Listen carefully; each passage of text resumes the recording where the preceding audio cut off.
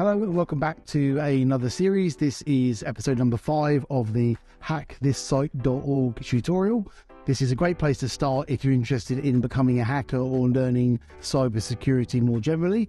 If you've not seen any of my other videos in this series, it is worth going back and starting at number 1. But we're going to dive straight in here. We're going to go to basic and we're going to go straight into basic 5, which is where we left off. Sam has gotten wise to all the people who wrote their own forms to get the password. Rather than actually learn the password, he decided to make his email program a little more secure. Alright, so let's have a look at this one. I'm using Google Chrome, so I'm going to right click the button and click inspect. And I think basically what this is going to do here is this is a very simple script that has been set up here to send the password, and as you can see here, it's not been protected, so we should be able to change that.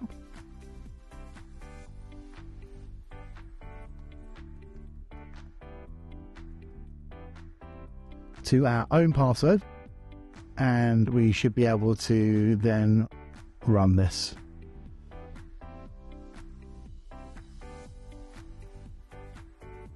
Okay, and there you go. So the actual site has clarified that it is sent the password to my own email address that I've inserted there. I've modified the script. So this is very similar to challenge number 4.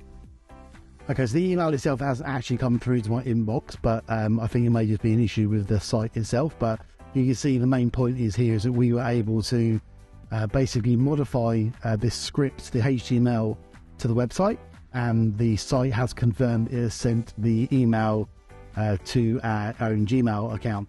So again, another lesson there in making sure that any websites that you are involved in are protected properly, HTTPS for sure, using encryption, and making sure that it's not easy and obvious for anyone to check out the password reset email like I've done on this exercise here.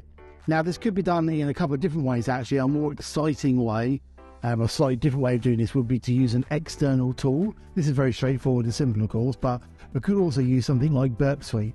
The Burp Suite is a free program that is available on Mac and Windows and also Linux distributions, and you can use Burp Suite to intercept HTTP requests and HTTPS and look at the information in there as well. So I think we'll do a video next time on the same challenge, on challenge number 5, but we'll use Burp Suite and we'll show you how to do that as well on there. Thanks very much for watching. If you've not subscribed, please feel free to go ahead and do that. The courses and tutorials that we'll be posting to this site will be getting more and more complex as we go through. So yeah, I hope you enjoyed this video and we'll see you on the next one. Bye bye.